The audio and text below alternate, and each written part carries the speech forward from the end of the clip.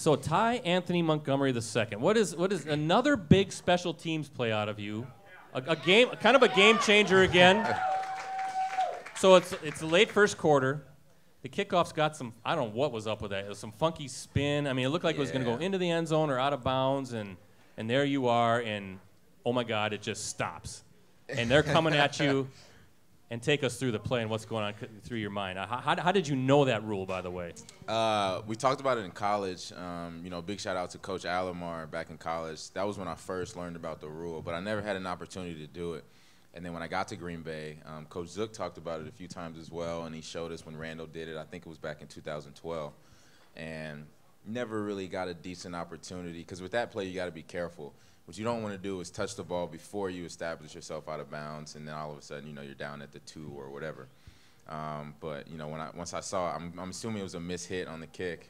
I was like, ooh, I got a chance. This would be my chance to make a big play that no one knows can even happen. Wow! All in that little short time frame too. That was all. Thank you. Here's the deal. I was at the game yesterday. I was sitting I was watching, and when that kick happened. And you did what you did. There were some fans around me that said some bad things. Like what? They said some bad things.